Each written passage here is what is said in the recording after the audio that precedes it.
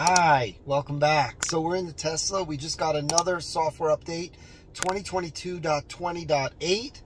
I'm going to turn the phone around and show you what we got.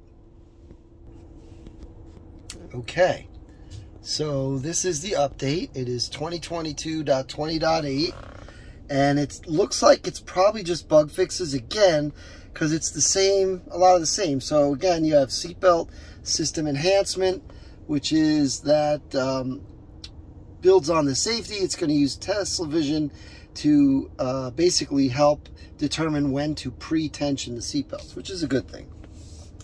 Green light, green traffic light chime. Again, we had that in this last update.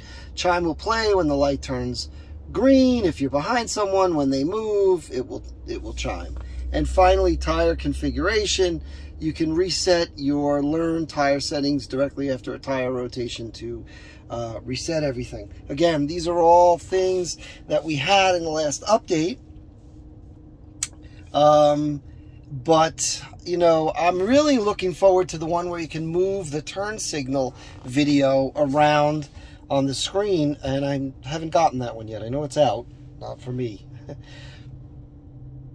So yeah, so that's it. That's all there is. Nothing crazy. I am anticipating the major update where we can move the turn signal camera around, because many times it's blocked by your right arm and you can't really see. So that'll be a nice feature. But what we got this time looks like mostly bug fixes, nothing major. I just wanted to share it with all you guys. Thank you. Thanks for watching. Thanks for subscribing, and we'll see you next time.